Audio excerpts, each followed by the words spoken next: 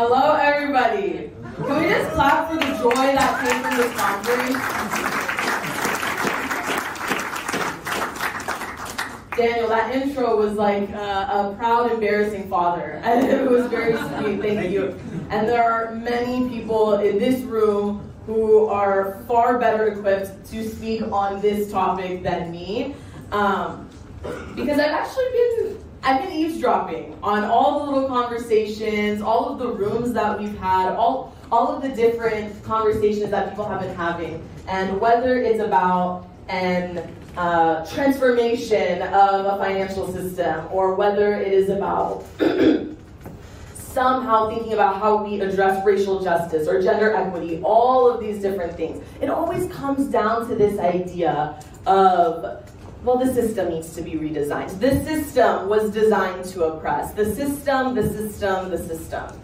And that answer, it always ends there. We get to talk about it, and we live in this really complicated nuance where we live in this old world and we have to survive in it somehow, but then also we're really trying to build a beautiful new world order that is based off of these lofty principles. And so we're stuck in a way, but we're doing that bridging work.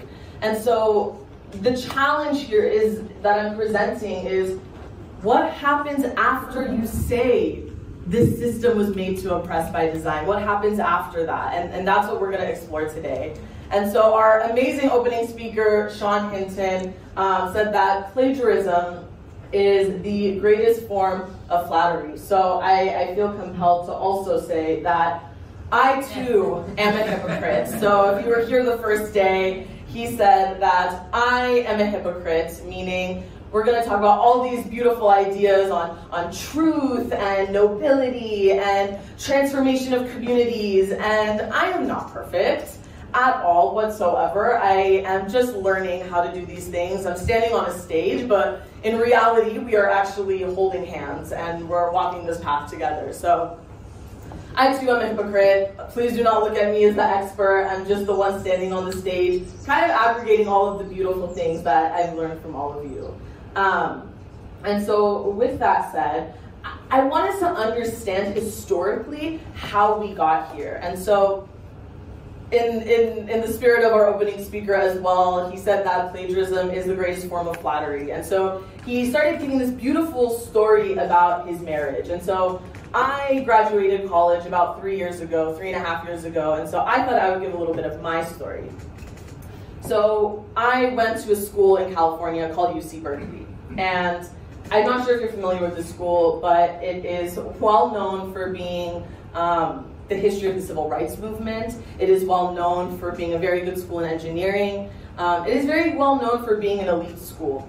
And what oftentimes happens at a school like Berkeley is that the students get really competitive. They have these paths, and they're sent there by their parents, and they're sent there by their own vigor to do amazing things. And I was one of those students who was like, I want to change the world. I want to better the world. I, like many young people who were deeply inspired, said, okay, if I want to change the world, I have to become a human rights attorney like Amal Clooney.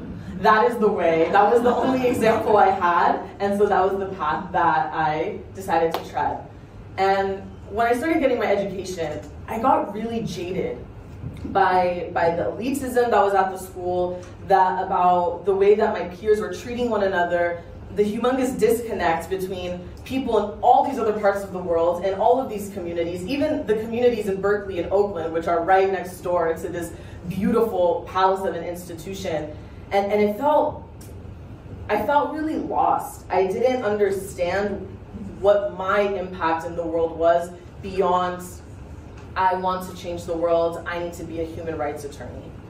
So I ended up dropping out, and I didn't tell many people because I said, I'm going to figure it out. And I ended up working at this very small Persian market in Berkeley called Middle East Market. If you ever find yourself there, go there and tell them you know Mina. And one day, I was serving people all these different types of food, and I was so upset about, oh my God, I have no idea what I'm doing with my life. and I'm coming here every day trying to get my buck. I don't know what's going on. And one day I served somebody a cup of tea, and I was so happy. And it gave me space and a moment to reflect of what actually is the impact that I want to have in the world. Okay, I want to fight against racism. I want to fight against sexism, patriarchy, imperialism, colonization, economic exploitation, extremes of wealth and poverty, all of these ideals. And I started asking, what is the root? What is the root of those things? And when I started to really think about it, I realized that all of these issues are actually the symptom of a problem. And that problem is that our entire social and economic systems are built off of an idea that human nature solely lies in self-interest. And so I started reading a book by an amazing scholar named Ibram X. Kendi, who wrote the book Stamped from the Beginning. And he actually posited this so beautifully for me to understand. Oh, please enjoy. For me to understand that when we think about racism and the way that it exists, and I live in the United States, which racism is a very pertinent issue, especially systemically, there's this idea that ignorance and hatred come first, and then that creates racially discriminatory policies, and then that leads to really bad systems. And that is actually a very ahistorical take. The truth is that all of these racially discriminatory policies that came to exist were because of the self-interests of the people that needed to create specific markets. And so with that being the underlying reason, they needed to create justifications for creating markets that actually allow for the exploitation of people, which we can look to the origins of slavery with this. And so I highly recommend you read this book. He talks about all of these different theories, like the ham theory, the curse theory, of all these ways in which racism became justified. But it came down to this idea of self-interest, the self-interest of people that for some reason, they felt that it was okay to take from another, to exploit from another. This is such a vile phenomenon that even the prophet founder of the Baha'i faith, Baha'u'llah, reprimanded the West as for its time of colonization and the violence that came from it. And so while we're thinking about this, I want us to also remember that a lot of these things, a lot of these systems that we keep talking about, we understand that they're covert, but sometimes we can't trace them. And if you can't tell already, I am a very big history nerd, and so I'm going to give you just one more example of how this has happened in society. During the time of the Ottoman Empire, around the 1880s, Europe was really starting to modernize, and the Ottoman Empire and all of its nations actually wanted to catch up. And so, in that spirit, the Ottoman Empire ended up buying a lot of technologies, started a lot of development projects, and what ended up happening was those development projects weren't actually making enough revenue to pay off the debts that were taken out. And so that led to the creation of a committee called the Ottoman Public Debt Administration, the PDA.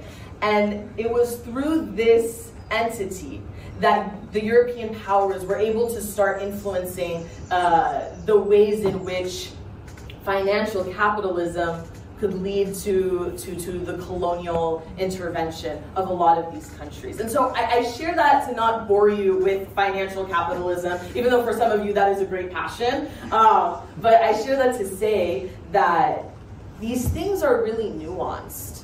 And those systems and the way that they operate are, they're very niche, but what they all have in common is this underlying idea that all of these systems, all these social forces we've talked about, they are part of this system of domination, the impulse within one aspect of human nature that human beings can dominate over the other. And so this seduction that comes with the power to dominate is what really needs to get addressed. And so when I think about, okay, I was on this journey in college, I was thinking about how did this get designed? Where did this start? And it actually started on the building of what we now think of today as a user archetype. Thank you. I get heated, sorry. So it was built off of this idea called Homo economicus, the idea that was actually coined by John Stuart Mill in 1883, that the human existence, the reality of man, can be defined as a self-interested human being. And this concept went on to actually build a lot of the economic theories that we understand today. And so if this is the core starting ground definition of what a human being is, and that working in your self-interest and the acquisition of wealth is what defines a human being, of course what perpetuates out of that are going to be other things that operate out of a place of greed and a place of envy. Of course we are going to have systems of domination. And so when I was in school and when I was serving that cup of tea to one of the beautiful people that always came to Middle East Market, I said, aha, I got it.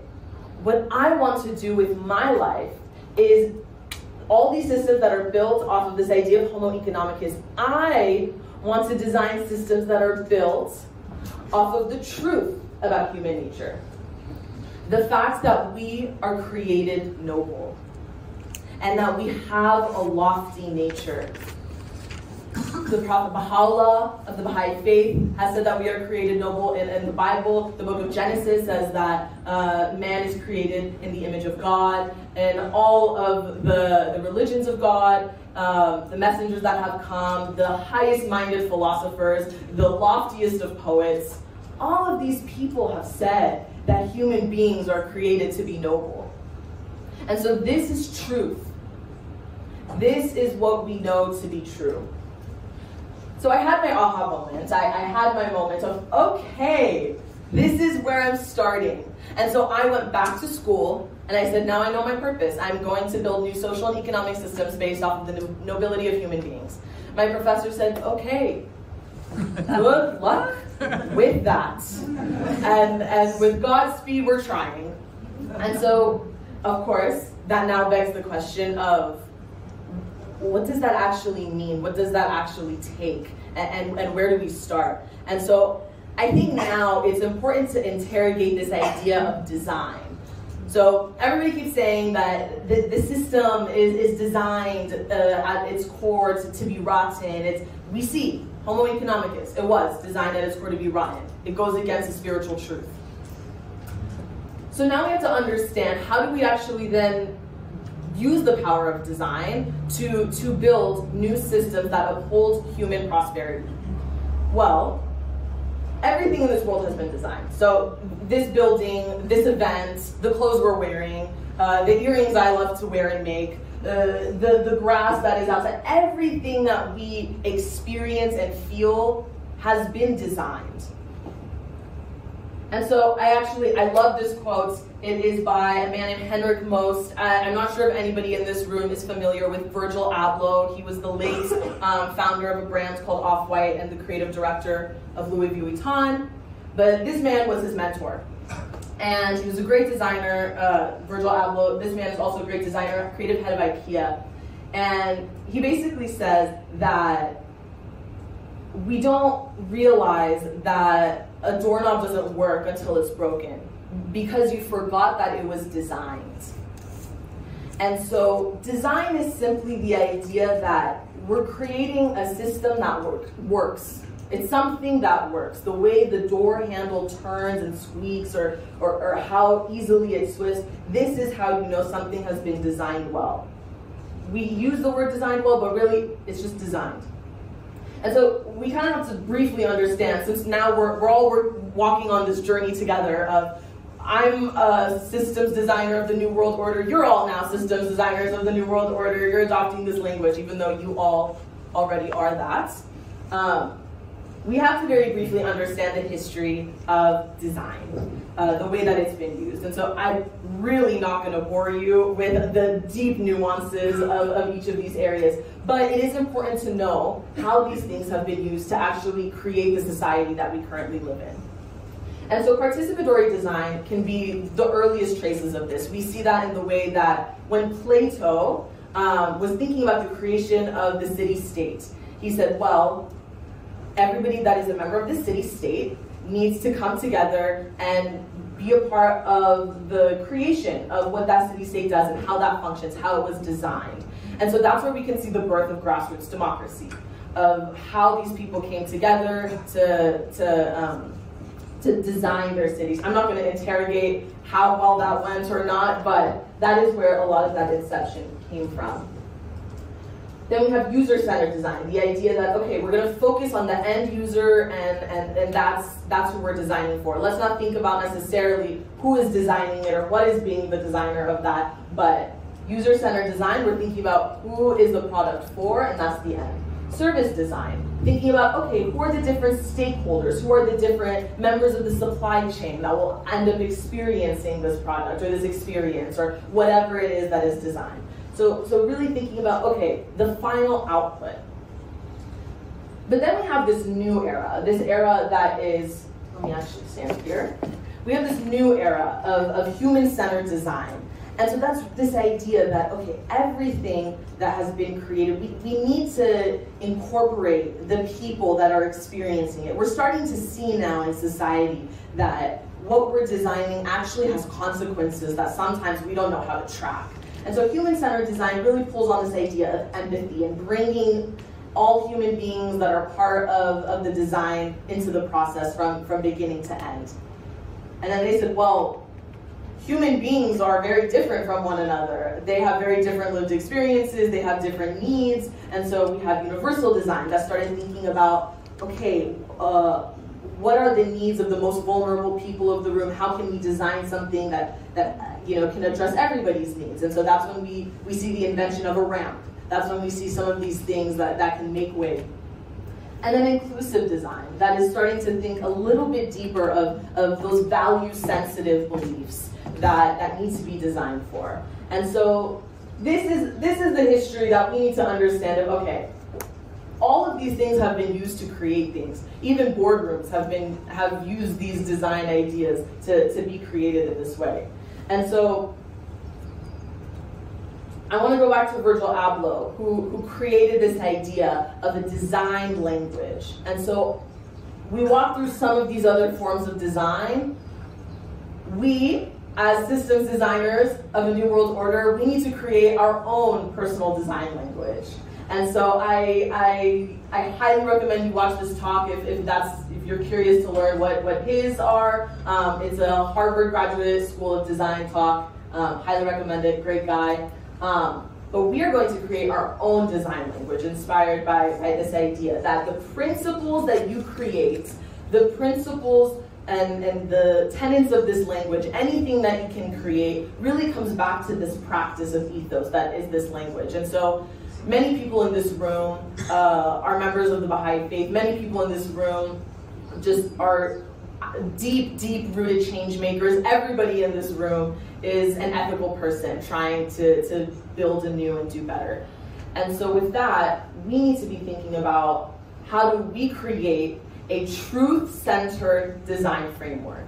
Because like we said with Homo economicus, that was built on a lie. That is not the full truth about human nature. And so now we are starting to build anew, based off of the truth of human nature, that we are created noble. And so with that, I want us to really think about this idea of nothing for us without us that came from the South African disability rights movement, and it became the foundational tenets of what is called design justice. And so we're going to add this idea of design justice in our truth-centered design language. This is actually a body of work that is already in the world. It is existing by a group of amazing economists, community organizers, artists, scholars, so on and so forth. And I share that to say that there are beautiful, like-minded people out here in this world that are doing work that is really aligned with what we are trying to pursue here together. And so this idea of nothing for us without us, which I actually love that Homa shared this in one of our earlier sessions this weekend as well. So a lot of you will see little tidbits that have actually been communicated this weekend are going to show up in here. So we really are all thinking about this together. So nothing for us without us. Starting with the disability rights movement, in that you cannot design something for people with disabilities or for any group of people without them being in the center and being the protagonist and able to create what is going to inevitably serve them. If it is for them, they have to be not only part of the process, but they have to be enabled power holders, which we'll get into a little bit. And so I want to draw our attention to one of my favorite concepts that has come out of the Baha'i writings. And it's this idea of likening the Black community at large to the pupil of the eye. And so the idea with the pupil of the eye is that the pupil is what enables light to pass through it, and that is what enables us to see. And so if we think about that in terms of this context, what Abdul Baha is actually positing here is that because of all of the historical oppression that Black people have experienced, they are also enabled with a spiritual potency and heightenedness that enables them to see things with their spiritual goggles that I am not a Black person, that I must listen to, and I may not necessarily have that spiritual privilege to see and understand.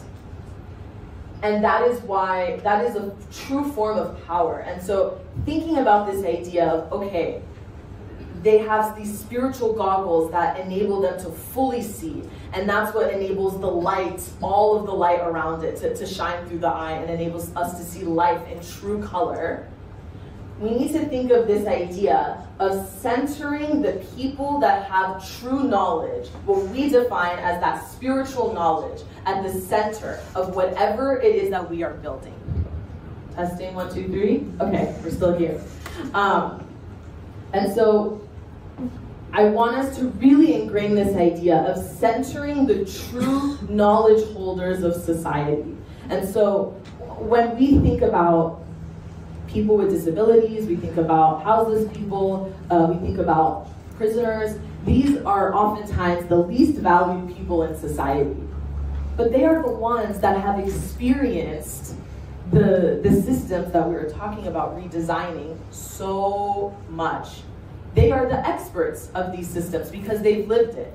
And when we think about all of the different types of identities, when we think about Black people, when we think about Indigenous people, we think about LGBTQ people, we think about immigrant communities, we think about people who are from whether the Midwest of the United States or they are from Gabon, Botswana. Whatever your lived experience is, in that system, in that place, in that reality, you become the expert of it. And so this really changes this idea from the most elites being the true knowledge holders. And I want to name that sometimes this idea is what we see being a source of discomfort in our society. And that's when we talk about these ideas of privilege, that a lot of us have privilege and a lot of us have really complicated relationships to power, that we have to look very, very deep inside of ourselves and begin to bring out and address, so that if whoever we are in this systems design work, that we can prop up the true knowledge holders so that we can support them and so that we can be working hand in hand, but simply having different roles.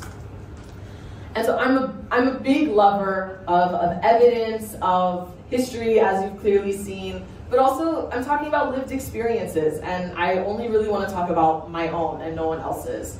And so I have some, what I'm calling case studies, but are honestly programs and projects that have been really close to my own heart.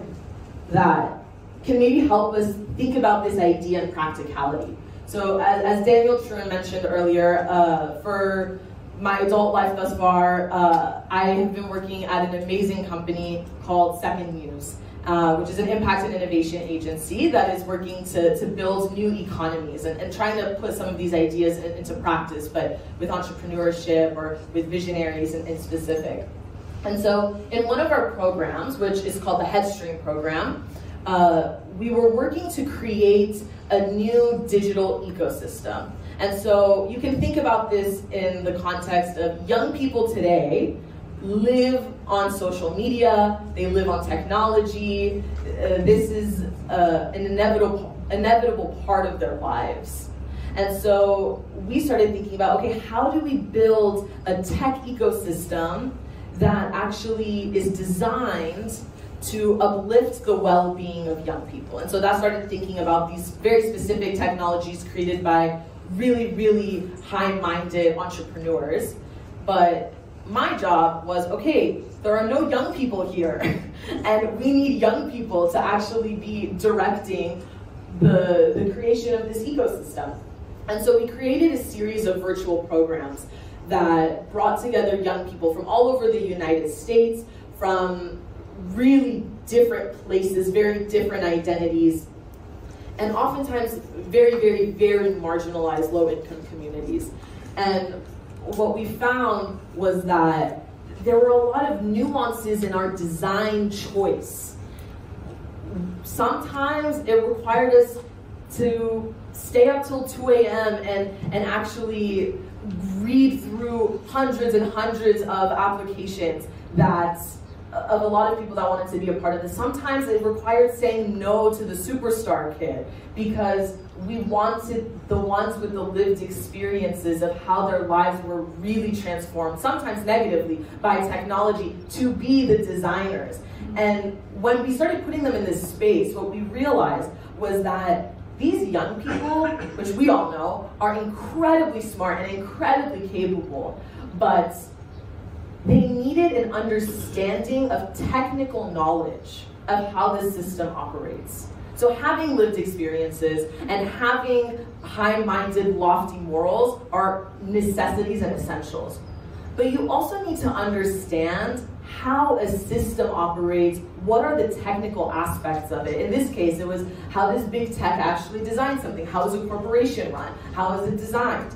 And so these ideas started giving them a window into thinking about how we can use our lived experiences and apply them here.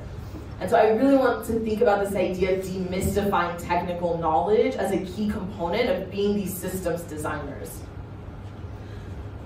I'm going to go a little bit faster. And so another program that I was able to be a design practitioner on was called the Incubation Network. And so what this program was focused on was thinking about, okay, there is a large amount of plastic pollution leakages in the ocean. And so when focusing on certain countries in Southeast Asia, what we realized was that the informal waste working community were by a large majority women. And they would end up picking up and creating almost like their own economy of an informal waste market. And so we began creating programming of how do we build the capacities of the waste management companies as well as these women so that they can be certified and that they can be actual formal waste workers while also thinking about their holistic livelihoods. So we would have these capacity building programs that actually thought about the divorce rates that a lot of these women were experiencing. Do they have homes? Are they living in safe conditions? ESG scans, are we thinking about the safety of the way some of these waste management facilities were running? And so really starting to link the system, working with municipalities, so city governments, and thinking about, okay, how are they thinking about working with women? And so we started realizing that the only way that we could address this environmental issue was by intersecting the social impact and the gender equity of women. And lastly, I have a soft spot for this project because I really love the people who are a part of it. but thinking about placemaking. And so for those of us that are really intimately thinking about grassroots community building in specific locales, and thinking about this idea of social action, this community in Battle Creek, Michigan, a very special community, it's very unique in that one of the largest funders in the world, the Kellogg Foundation, lives in this community, while also there's actually a large amount of atrocities that happen here. And yet, there's this budding community of Black and brown artists that really want to build up and develop their town so that artistry revitalizes the soul of their city. And so what we ended up doing was we came together in a design process of really deepening on what is needed from the beginning to the end. And so we had several design sessions, several interviews, several convenings, where we began thinking about, okay, how do we revitalize the soul of a city? And so with a spiritual lens of, okay, you all need to be the center. These outside consultants cannot be the ones coming in and creating this for you. You all are the protagonists. This is yours and you own it.